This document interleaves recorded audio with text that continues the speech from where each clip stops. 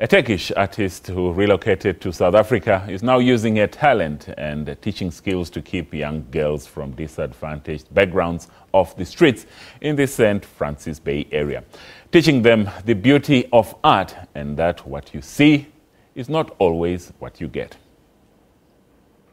The beauty of the art is the element of surprise. A different technique, but definitely an interesting one. Buju Kanine first came to South Africa last year in April on holiday.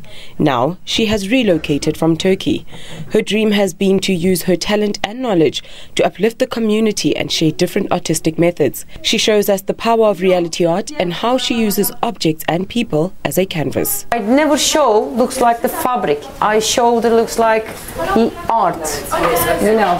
And I'm doing is the same one, is the abstract. Is the color is looks like wave coming into each other, you know. Buju says she has always been astonished by art, but formally studied art from 17. However, it is only 6 years ago that she fell in love with art and is now able to feel and see art everywhere. Back home in Turkey, she was an art teacher and says this is her passion. She now has a class of 9 girls whom she is teaching art and also using them as her subject from time to time. The girls are able to pick what theme or story they want to tell through the art. And we feeling, because my English not perfect and their Turkish is not. No. Never chance, and our each other language is the art.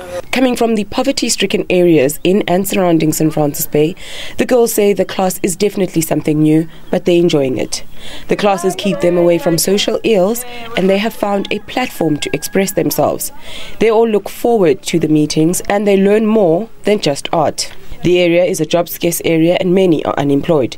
Some of the girls have dropped out of school, this while others look to find bursaries to one day further their studies. It's really just an enrichment in their lives, something that they're not normally exposed to, and yeah, from that point of view it just, I think, adds to confidence. The classes are very different to your usual classes and reality art is new to the girls, but Buju believes this is the best way to teach.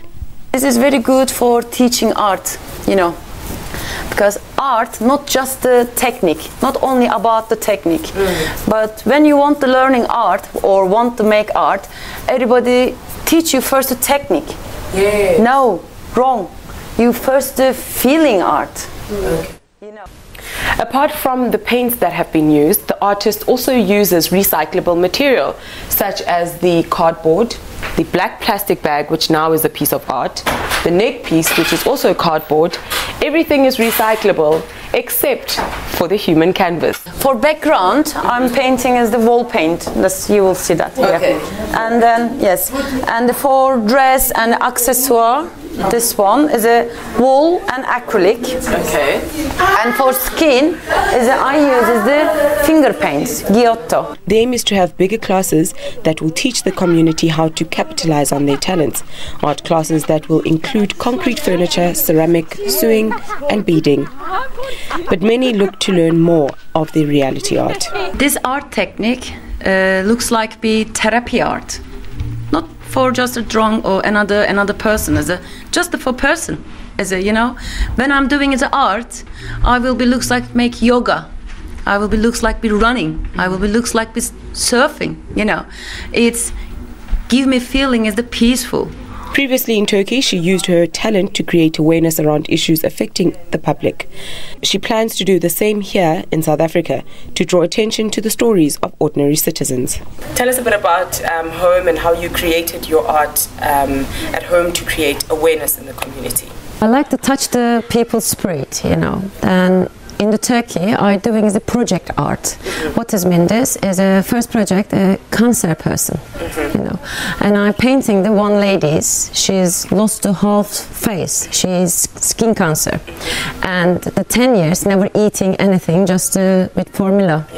But when I'm doing is her art, the looks like a miracle. Kanine plans to explore avenues to create an art hub generating an income for the public in the area. Ivueboti, SABC, St. Francis Bay.